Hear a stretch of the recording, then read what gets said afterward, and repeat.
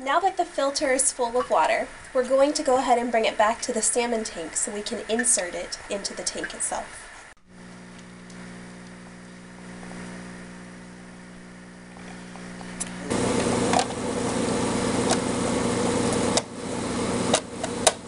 Alright, so we have now installed the filter on the side of the salmon tank.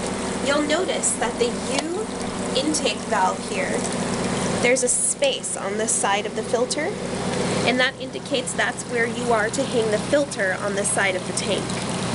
From the bottom of the filter, the power source down here, we plugged it in.